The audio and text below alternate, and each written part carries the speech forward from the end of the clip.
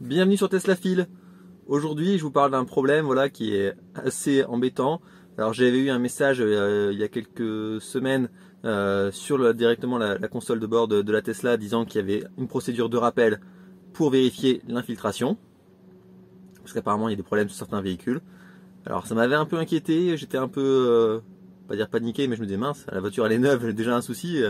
Sachant qu'en plus, il faut faire 200 bornes pour aller au center, c'est un peu embêtant. Alors je me suis renseigné par téléphone, on m'a dit vous inquiétez pas, c'est très rare, il n'y a pas de raison de paniquer. Bon, en plus dans un premier temps, on n'est pas forcément équipé pour au center de l'île pour faire les vérifications et etc. Je fais bon, bah d'accord. J'avais quand même demandé au technicien mobile de passer. Alors le technicien mobile est effectivement passé. Il a regardé, il a dit a priori non, je pense qu'il n'y a pas de souci, ça doit aller pour vous. Et bon voilà, j'étais plutôt serein. Alors j'ai quand même pris rendez-vous là donc pour vérifier ça en me disant bon bah voilà, c'est juste par acquis de conscience, il y a une procédure de rappel, on le fait et on verra bien. Alors je sais pas si c'est la malchance, le fait d'avoir pris rendez-vous, le karma ou je ne sais quoi, on a appelé ça comme vous voulez, mais toujours est-il que là il y a eu des fortes pluies ces derniers jours et je m'aperçois quoi, que j'ai vraiment un problème d'infiltration. Vous le voyez derrière moi ici, regardez tout ça, voilà, c'est pas sale. C'est vraiment un problème d'infiltration. Et là, c'est totalement sec. Donc ça prouve bien que ça reste. Comment ça va se passer? Est-ce que Tesla va pouvoir déjà, bien sûr, réparer, mettre les joints ou je ne sais quoi qu'il faut pour qu'il n'y ait plus d'infiltration? Ça, j'imagine que oui. Qu'est-ce qu'on peut faire pour ça? Pour le nettoyer, pour que ça ne se voit plus. Alors je vous montre pas l'autre côté. L'autre côté, c'est un peu moins fort. Mais en tout cas, ici, c'est quand même voilà, assez embêtant et pour une voiture neuve ça la fout toujours mal.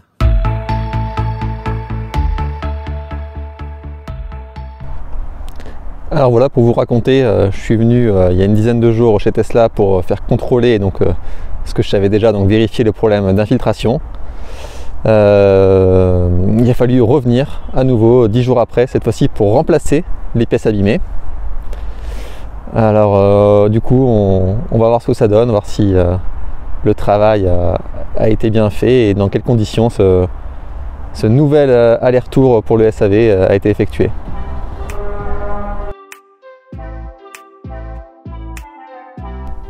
Alors pour vous raconter cette expérience de SAV Tesla suite à mon problème d'infiltration et donc de voiture qui prenait l'eau et donc on avait les traces ici, il y a deux façons de voir les choses. La façon positive, le verre à moitié plein, c'est de se dire bon voilà, Tesla a décelé qu'il y avait un potentiel problème sur des voitures, Tesla a lancé une campagne de rappel, on a pu vérifier du coup que ma voiture avait bien un problème et ça je l'avais déjà constaté. Le problème a été réparé et pendant que la réparation s'est faite aujourd'hui, j'ai pu avoir un bureau à disposition voilà, avec le code du Wi-Fi, j'ai pu télétravailler et donc essayer de perdre le moins de temps possible. Et voilà, la réparation est effectuée, je rentre chez moi, tout va bien et voilà.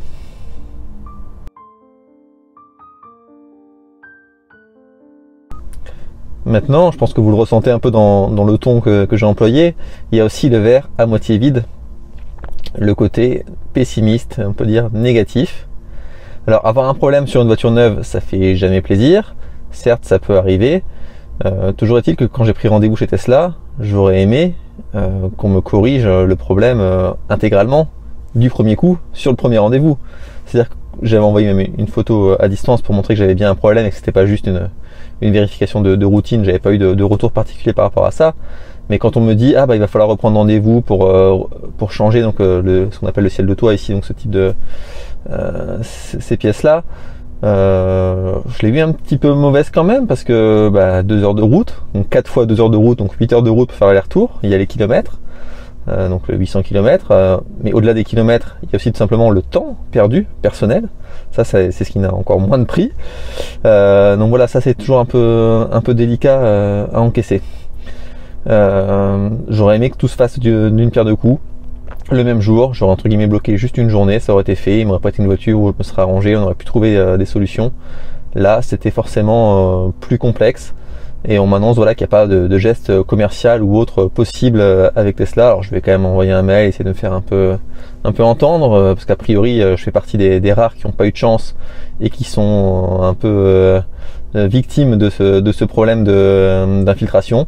Mais voilà, c'est quand même un peu dommage de devoir perdre donc 8 heures de route, 800 km et donc, tous les désagréments que ça représente pour faire ce type de rendez-vous pour une voiture neuve. Et quand je parle de 8 heures de route, c'est le trajet Lille-Reims. Je ne tiens pas compte là des recharges, parce que quand on fait des grands trajets comme ça et sur autoroute, on consomme beaucoup.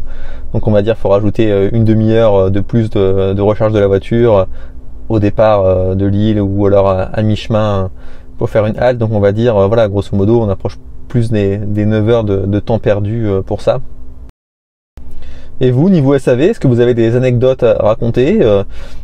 Est-ce que vous êtes satisfait globalement du service qu'apporte Tesla à ses clients?